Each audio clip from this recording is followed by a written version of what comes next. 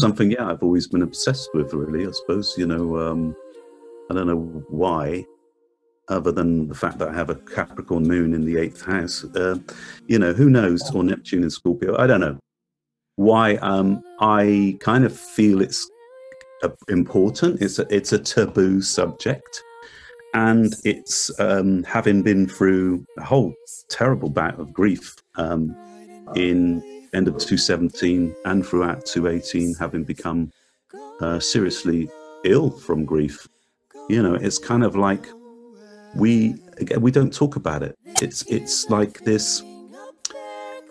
We've lost any sense of belief about death. We've lost it. We've been convinced through science that that's it. It's over. So therefore, we're left holding this kind of puzzle. It makes the question of life unanswerable, if you see what I'm saying, because we're born. We don't know where we came from. And then we go somewhere, or maybe nowhere.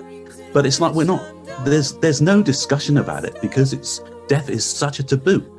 And it is now in society. This is the big thing to fear, if you see what I'm saying, But it's something that I think about a lot, I do. I entertain those ideas a lot,